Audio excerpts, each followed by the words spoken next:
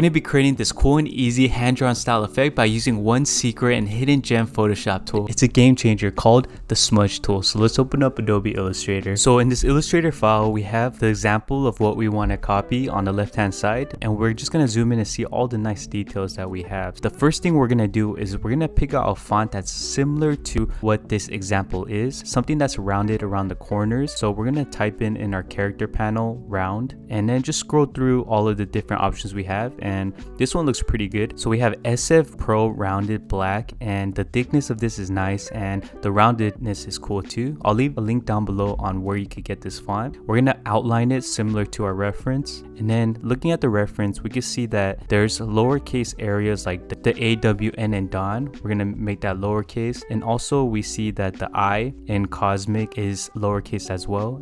So after we have all of the letters typed out, we're going to outline the type, so then we can start messing around with the sizes and placements of that. So we're going to go to type and then create outlines. So we're going to slowly start moving things around to kind of match the pinpoints of the reference that we have. Things are a little more condensed, and then the AWN has a bit of a kind of wave to it where the WN is a little higher than the A. So we're just going to ump that up a bit. So after we have everything kind of matched in, what we want to do is go to the stroke panel and have the align stroke to be on the outside, so then the spacing in between the letters are easy for us to kind of manipulate when we do the smudge effect. So we're just going to press that. Let's space everything out so it's a little easier for us. And next up, what we want to do is go to the layers panel. We're going to go to the 3 lines menu and then go to release layers. So then all of them are in their own layer path. We're just going to drag this out, delete that empty layer, and start naming all of these letters so it's easy for us to manipulate in Photoshop.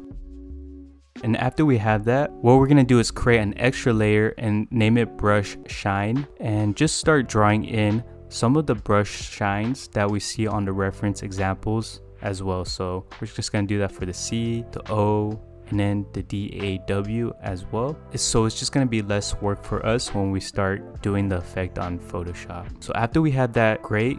What we're going to do is open up Photoshop. Let's create a board of 2500 by 2500 and make the resolution 150 pixels. Let's click create, and then we're just going to copy and paste the Illustrator file as layers. So we're going to hit the top layer, press OK, and then just keep on pressing OK until it comes out. And as you can see on the layers panel, we have a group, and each of the letters are individualized and easy for us to manipulate in a very clean way. So we're just going to take our reference, put it on the bottom so we kind of know how to manipulate it, and it'll guide us to what to do. And the first thing we're going to do is go to layers, new adjustment layers, and go to levels. And then we're going to go to the smudge tool on the left toolbar. It's going to be below the gradient icon with the finger pointing down. We're going to click on that, and it's going to give us a circle, and we're going to start manipulating it. And as you can see, it's kind of blurred, right? So we're going to go back into our levels panel and just play with the levels and drag the levels more towards the right so things become solidified and it's not as blurry. So we're just going to start warping these into that nice organic shape that we have on the reference. So this tool makes it so much easier for us to manipulate really easy and organically in a quick way. This smudge tool makes it much faster to create and doesn't look so artificial and digital. And also what's nice about Photoshop is we can scale it, so then there's really no limitations if you mess up. There's like pretty mistakes that you can always do. And then next up we're going to do is the O. And the O is a little tilted to the right and squished a little bit. So we're just going to kind of do that with the smudge tool, which makes it super easy for us to do. Next up is the S. And the S is a little tricky because it has this crazy wave on the bottom of the stem that we'll eventually go back to it and really refine it, but it might look a little janky at first. And then next up is the M. So the M is really fun and kind of very inflated. So we're just going to play with that and make it look how it is in the reference as close as possible. Next up is the I. So the I has this really bulgy upper circle dot that we're just going to make with the smudge tool really easily. So after that's looking really good, what we're going to do is go back into all of the letters and start looking at the reference. And as you can see, there's like these subtle gaps that connects the C to the O and like the S to the M, where it leaves this kind of nice cohesive merging and blending, which makes it feel like a kind of like a bubble or this kind of organic fluid going in and out. And this is going to really help to make it look that much more like the reference and this kind of hand-drawn look. So what we're going to do is merge these layers and erase elements and bring this connection back together. So we're going to go back to the C, toggle onto the mask tool on the bottom, the second icon. We're going to put that mask tool on the C and then also the O as well. And as you can see, I'm just using the brush tool to start painting in some of the areas so it kind of erases and connects. So I'm gonna also do that with the O and the S. And keep in mind that black means to erase and white means to make it come back again. We're gonna do that with the O. We're gonna do that for the S and M as well. Awesome, that's looking pretty cool. And it's getting almost there. It looks a little janky right now, but just bear with me because it's gonna look really nice like the reference that we have. So next up we're gonna do is the C. The C is super interesting because it's almost like the bottom part is bulging out. It almost looks like it's gonna explode. So we're just gonna do that with the smudge tool really quickly. After we have that, we're gonna scale it a bit more, tilt it similar to the reference, and then do the mask layer where it blends in with the top of the circle I and then the C. Awesome, that's looking cool.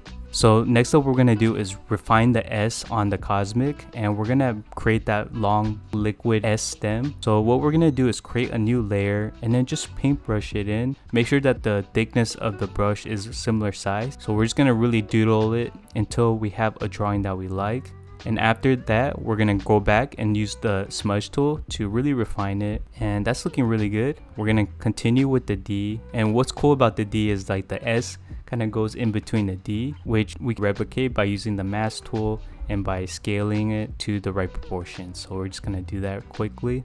And you can see how powerful the mask tool is, where it kind of brings things in and out, easily erases, and also if you make a mistake erasing, you can also bring it back and it doesn't permanently erase it, which is nice. Alright, next up is the wonky A on the Dawn. And as you can see that the negative space on the top of the A is missing, but not to worry, we're just gonna go zoom in on that and click on the erase tool and just erase a little part of that to bring in that negative space. Then we're gonna do that wild W. And last up is the lowercase n, which has this crazy wave stem on the right of the n that we're just gonna manipulate. And that's looking really good. Let's just move up the W and the N and do some last minute refining. We're gonna do the mask tool, so then the W and the N merge together. Alright, after we have the whole family finished and looking how we like it, we're gonna go back to the levels panel and start bringing in some of the thickness again, because things got thinner using the smudge tool. So we're just gonna grab the levels, start bringing it more towards the left area, and as you can see, things are getting thicker. That S is bringing back unnecessary detail, so we're just gonna erase that. And next up, what's gonna tie everything back together is the shine smudges that we created on Adobe Illustrator. And we're just gonna start moving these brush shines around so it matches the placements of the reference that we have. We're gonna grab the smudge tool and start matching the curvatures of these areas so it feels more in place with the letters itself. So we're gonna just do that, and as you can see, it's slowly starting to look really nice and natural in their elements contained inside of the letters. You can see that that bottom S really makes that smudge mark feel really nice. And then we're just gonna do it for all the other letters as well.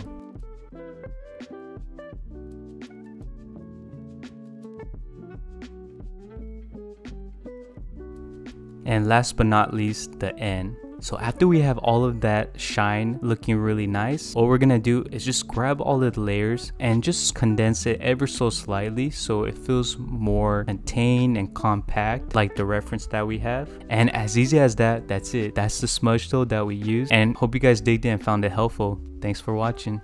Peace.